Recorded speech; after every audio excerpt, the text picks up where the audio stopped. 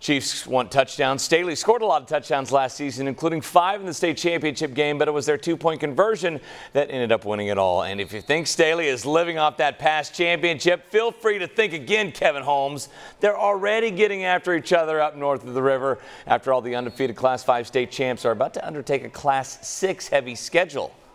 You know, we look at it as we don't rebuild, we reload, and we've got some kids that you know, will be first-time starters in our program.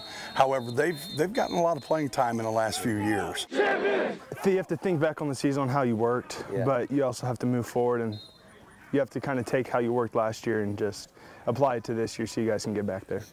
Staley checks in at number 5 on a preseason top 10 poll. We're 2 slots in, 8 more left to reveal in the 8 nights leading up to the 2018 high school football season.